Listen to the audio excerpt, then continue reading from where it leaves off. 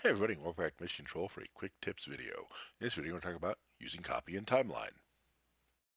You can use the copy function in timeline to copy triggers you already recorded with a live record or manually created. It used to be handy to repeat triggers multiple times through your timeline. Steps to copy triggers: press the copy key, select the triggers you want to copy, change to the pan tool, the hand icon, scrub to where you want to place the copy triggers, click on the point you want them. So let's take a look at that. Here I am at version 15.1 of Titan on the Titan Go interface. And see here I've got a timeline up with some triggers in it already.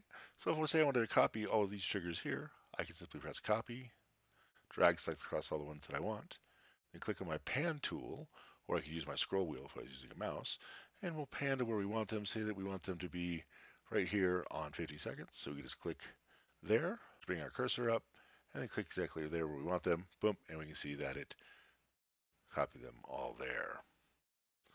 You could also do it with just one or two on triggers that are faders. So say I want to do these ones here, so I'll go ahead and hit copy again, change back to my select tool, select the ones that I want, and then scroll over to where I want them, and just click straight where I want them to go, let's say here, and see that it copied them in for me.